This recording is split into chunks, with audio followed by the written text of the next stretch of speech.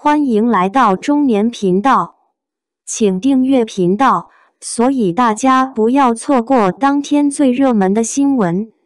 希望大家看我们的视频开心。劳模迪丽热巴3天奔走3场代言状态超好，3套造型却被吐槽。迪丽热巴最近参与了许多商务活动，已经连续3天进行直播，状态越来越好。在没有活动时她会休息，但一有活动就连着忙碌3天。然而，这3场的造型由于设计师的安排，让她显得失去了光彩，被批评得很厉害。第一套造型，粉色珍珠高定。迪丽巴热出席了一场洗衣液品牌的活动，造型师敏塔莎为她挑选了一条粉色裙子，肩部装饰着一些珍珠，坐下时效果很好。迪丽热巴这条裙子是定制款，模特的照片展示了这个系列中相对好看的设计。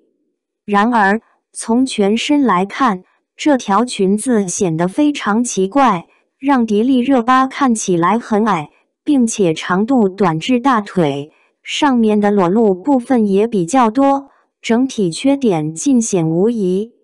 此外，肩部那奇特的珍珠装饰更是让整个造型成了一场灾难。第二套，绿色裤装。第二个活动是关于智能锁的直播，迪丽热巴此次身穿一套深绿色的连体裤。其实这个造型相当不错，半露肩的设计也显得优雅许多。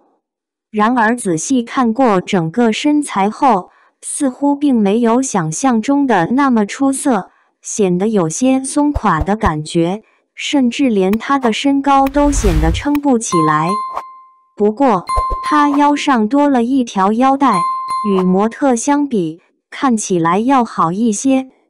这套造型实际上比第一套要美观得多，最重要的是它符合品牌的宣传需求。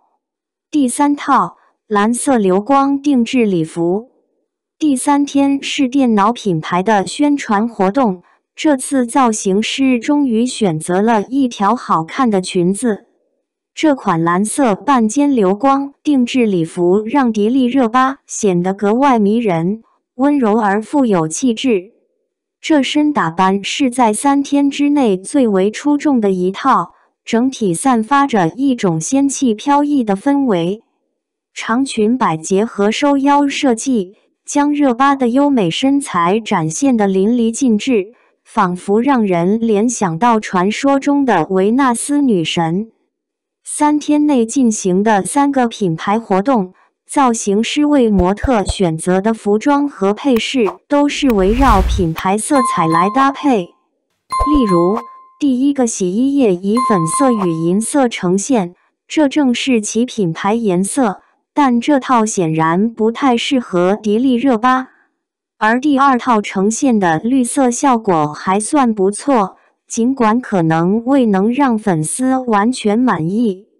到了第3套时，则展示了更多用心之作，完美契合了品牌主题与迪丽热巴的身形。有人说造型缺乏用心，但实际上每一套都非常契合。虽然看似平淡无奇，然而造型师需要顾及的因素确实不少，不能单纯的只考虑迪丽热巴穿上的效果是否令人惊艳。感谢您观看视频。如果您觉得本时事通讯有用，请不要忘记点赞、评论和订阅。祝您生活愉快，充满活力。